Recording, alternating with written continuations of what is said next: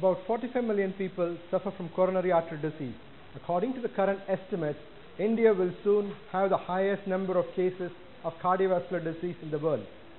It is estimated to account for 36% deaths by the year 2030. This year, the theme on World Heart Day was creating heart-healthy environment. Coronary artery disease or heart attack is caused by poor blood flow to the heart muscles. More and more young Indians suffer from coronary artery disease owing to their poor lifestyle. Controllable risk factors are diet, physical inactivity and stress. Diabetes and hypertension have increased risk of heart disease.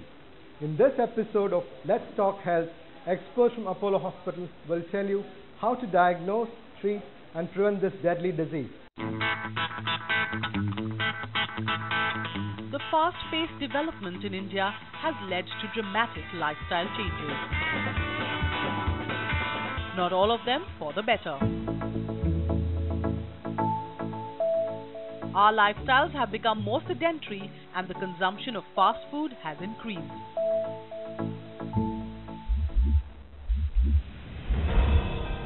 These are some of the reasons why India is staring at a heart disease epidemic. Cardiovascular diseases is actually multifactorial. If you look at the cause, there's a number of factors play into the causation of heart disease. It's a combination of both genetic as well as the lifestyle or environmental factors. Somebody who has got genetically prone for heart disease family history, along with they follow a very poor lifestyle, then they get into a heart disease quite early.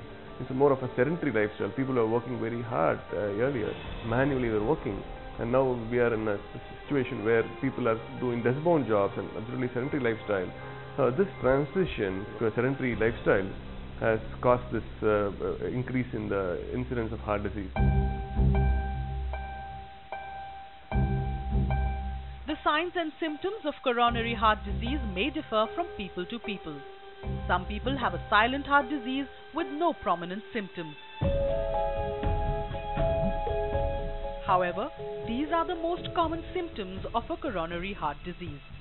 Angina is chest pain or discomfort that occurs when the heart muscle doesn't get enough oxygen-rich blood. It can trigger pain in the neck, jaw, throat and lead to upper body discomfort. Heart disease is often very silent in the beginning, and the first symptom can sometimes be sudden death in 50% of the patients. So they have to, whenever someone has risk factors, they will have to go proactively and go evaluated, go for health checks and identify early. So we have a lot of predictive score models where we can put in all the scores of the risks of the patient and identify the next 10-year risk of having heart disease.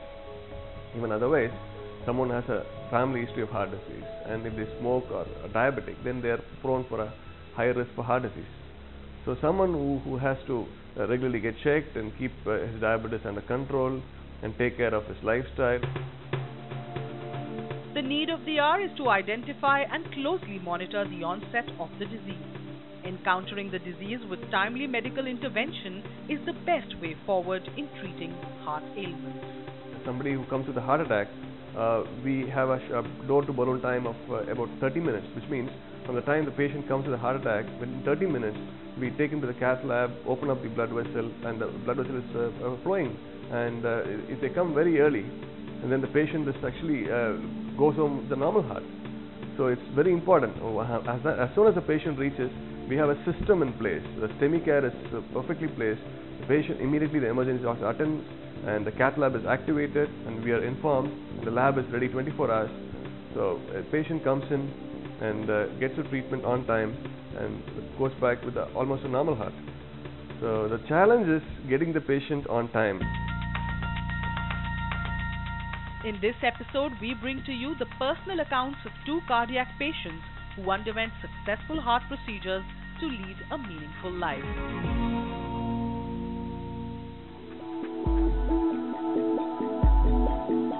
Manisha Kartha was in her late 40s when she started facing difficulty in breathing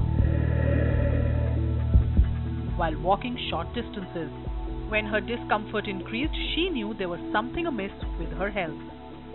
So when I was walking with my daughter sometime in the market or somewhere, Suddenly I found myself lagging behind. She is walking, and sometimes my husband also told that, why are you walking so slowly? So the speed came down, and I couldn't understand. It's like after eating meal, not heavy meal, I would say normal meal, I felt that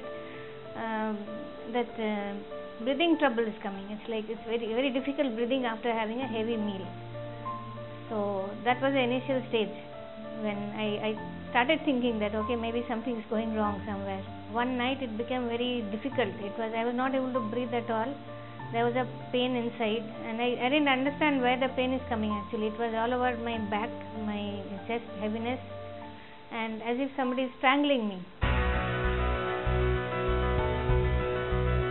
Before the chest pain grew in intensity and frequency, this IT professional consulted a cardiologist to rule out any heart ailment.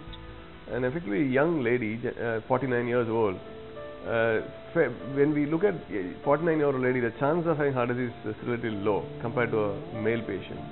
So her suspicion level was a little low. She was not a diabetic, and she was a hypertension, which means she had high blood pressure. That's the only risk factor she had.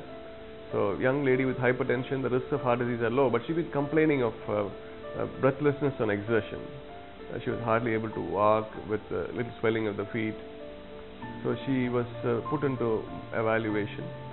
So we initially did a stress test, which means we make her walk on a treadmill, which she couldn't complete. She was feeling breathless and couldn't complete the test. So we had to send her for a CT scan, 320-slice CT scan, which showed a block, which was I was quite surprised to see two blocks in one of the two main arteries. So that was a surprise, and hence she was taken up for a coronary angiography and subsequent tests, which revealed significant blocks. So before that, I did not have much idea about what angiogram is going to be. I thought it's going to be some cut or something, but it was very smooth and no anesthesia, nothing. I was given some very mild dosage of tranquilizer. I said you need to be relaxed. That is the only condition. And they inserted it from the right hand. It was not much of a painful. I just could realize something is going inside. After the reports confirmed blockage in two of her arteries, We heard one of the main arteries is where we had a block. Manisha was advised to undergo an angioplasty immediately.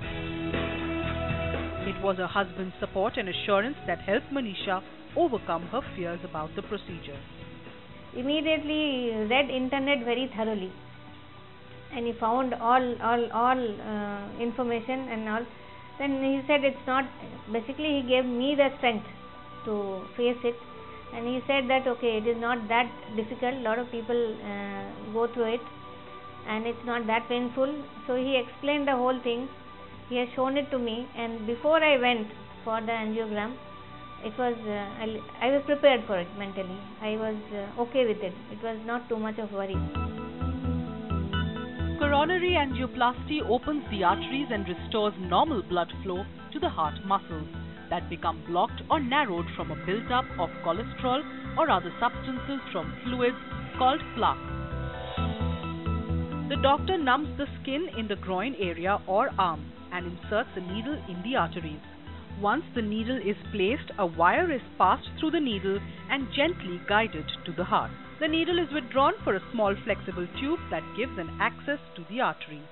At this point, the patient is given blood thinner to reduce the risk of blood clots.